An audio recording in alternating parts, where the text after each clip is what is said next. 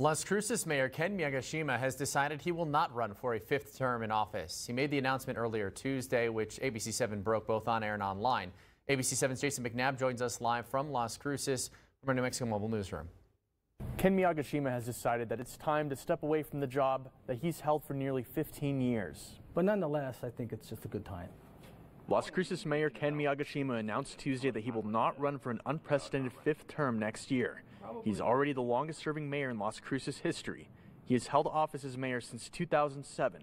In his 15 years in office, his administration has gotten a lot of things done that he's proud of. You know, one of them is here, our City Hall, which is something there that we were really proud of. We opened in 2010. We built our convention center, our aquatic center. We instituted curbside recycling. We've been able to work and make a lot of our buildings LEED certified. He wants to remind people that he still has 13 months left of his current term, and there's still a lot to be done. Well, we need to really work and take care of the situation regarding rise in crime. And it really focuses on a lot of the misdemeanor complaints that the city receives.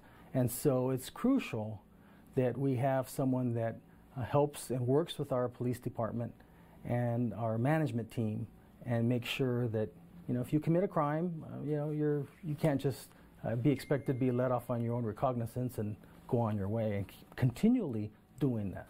Miyagishima added that he's not ruling out a return to politics in the future, but his main priority right now is spending time with his family. Now, coming up on ABC7 at 6, we'll share with you reactions from local leaders to the announcement that Ken Miyagishima will not run for a fifth term. Reporting in Las Cruces with our New Mexico Mobile Newsroom, I'm Jason McNabb, ABC7.